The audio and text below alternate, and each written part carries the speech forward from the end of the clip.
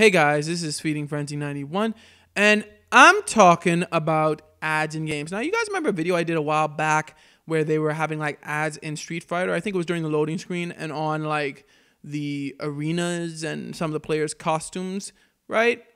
And I wasn't too concerned about it because I'm like, I don't really care.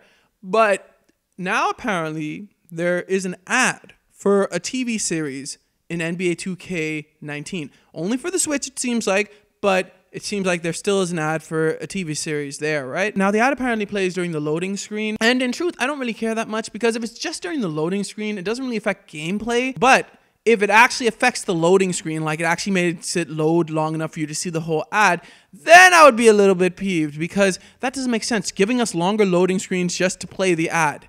And I was watching RGT85's video, and it may actually cause the loading screen to be longer because he said that the loading screen just stays on 90% at one point until the ad has finished, basically. Then it goes to 100%.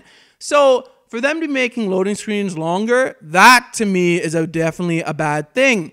I personally, with ads, I don't care too much unless the ads are like affecting gameplay, but with loading screens being made longer so that the ad can play, that would definitely affect gameplay. So to me, that just doesn't make much sense. Hey, this is a game you actually paid for. I mean, this is a game, and most people don't want an actual ad for a TV series to be playing during their loading screens, especially if it's going to make the loading screen longer. But what do you guys think about this?